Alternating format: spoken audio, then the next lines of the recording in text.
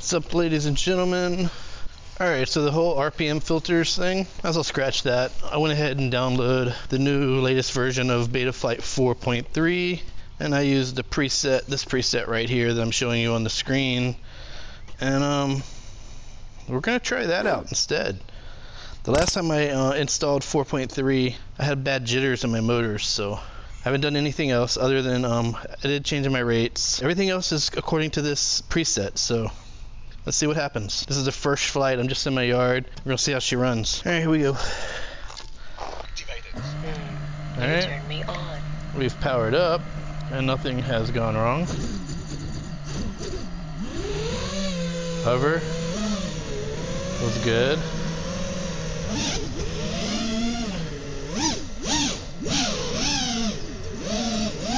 Oh my god, feels great.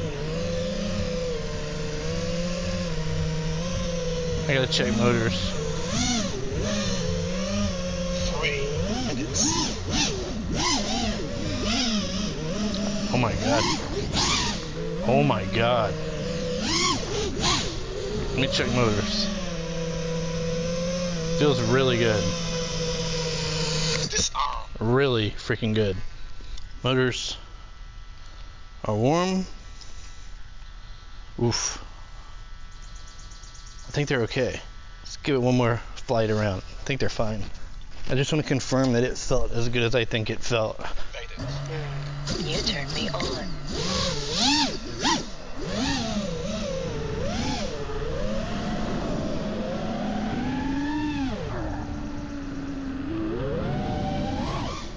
Oh yeah, that was the right switch.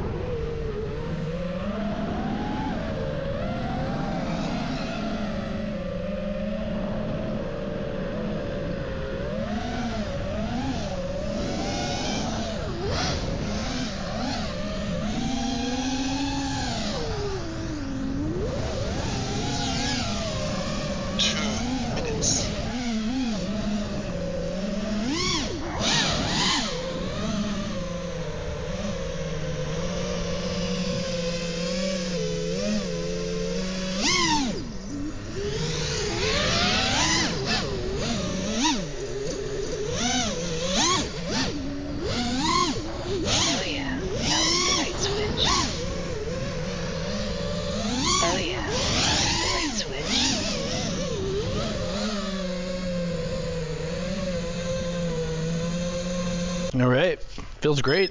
Motors are pretty warm, but I think it's bearable. I think it's okay. All right, this is just the first test flight. I wanted to make sure the motors could withstand anything more. All right, what's up guys? Triple Cap here again. We just did a little test flight and the motors were a little warm, but they weren't too warm to where you can't touch them, so I think they're gonna be okay. Plus again, it's another really hot day. But as I mentioned, I went ahead after all this working with 4.2 and RPM filters and getting the little jitters I was getting, or the little oscillations that I was getting, especially through prop wash, I decided to let's start over. Let's scratch it all. Betaflight 4.3 just got released officially. Let's install that and put all default on there. Throw a preset on there. That's what I did, and I'll show you here. This is the preset I use. It's the Superfly FPV freestyle 5-inch. This is it right here. It's RPM filter. You have the options here for RPM filtering or without RPM filtering, 4S or 6S, HD cam, no HD cam. So you just basically select those, pick it, and then save and reboot, and it applies these settings to it.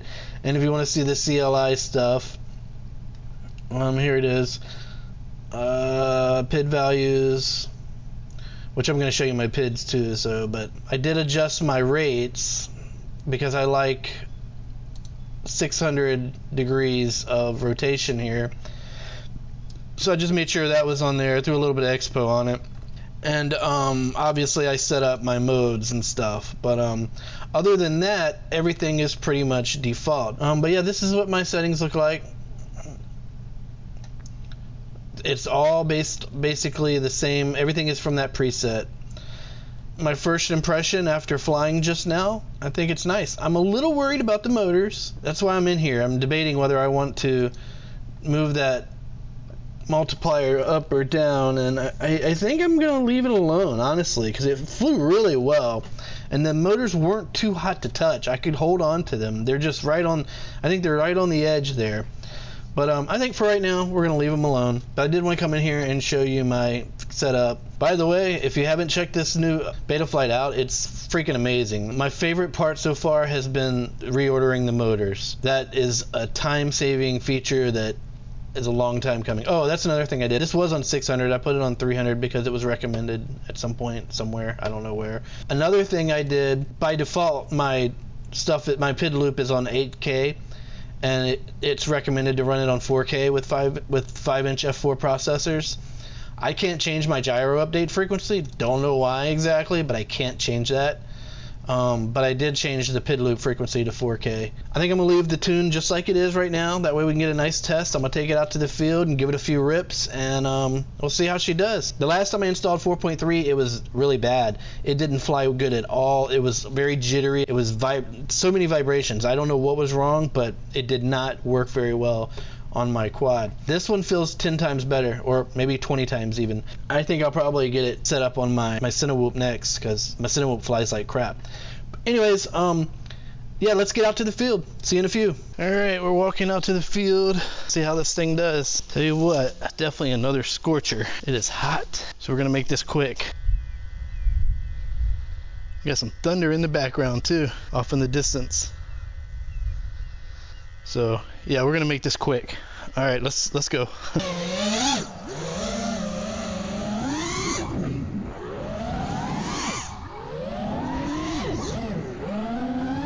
First impression, or actually kind of second impression.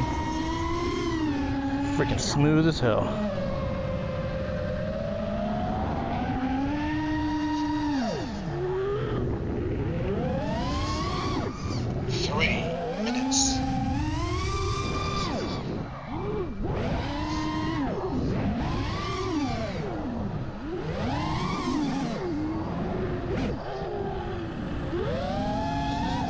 Better than it's flown in a long time.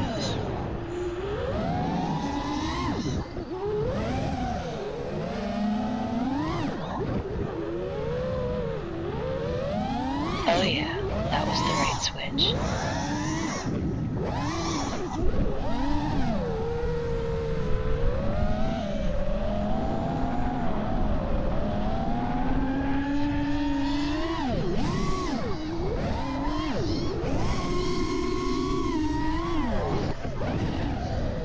Little bobble there, not too bad. Considering the aggressive action, it's not to be unexpected.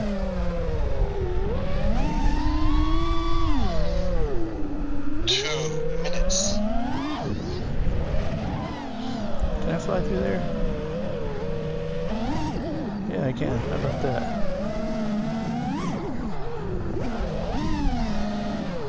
It's good to know.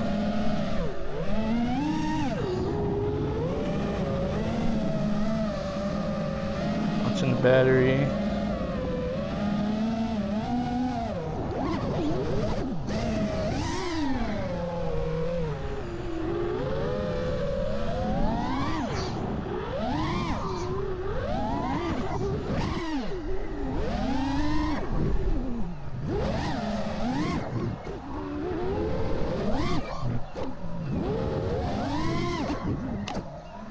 Oh yeah, that was the right switch. Feels good. Feels really good. Other than the fact that the sun is beating down on me at about 1,000 degrees. 1 minute. Oh yeah, that was the right switch.